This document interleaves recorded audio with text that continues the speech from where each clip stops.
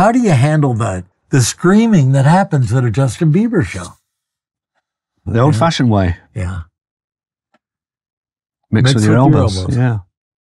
Yeah, I have earplugs, and I was also offered to, mix from the back, even in a truck out back, which I thought was a great idea. It can be done, and people do it. Yeah. I'm too conscientious, though. And I like what I do. I like listening to the sound system. Yes. It's exciting. Yes. That's what I love doing.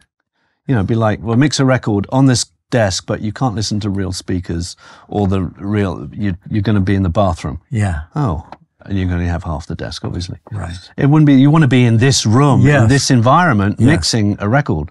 So I just opted, well, it's going to be difficult. I'll just make the best of it.